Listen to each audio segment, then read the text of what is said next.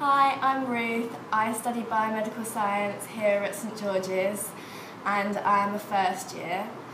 I was first attracted to St George's when I came to an open day and found out how friendly everybody is and welcoming.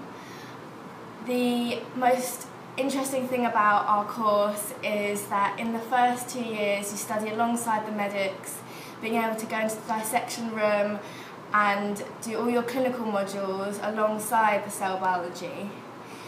In the third year, the dissertations have such a wide range of topics because we're a leading research institute in the UK.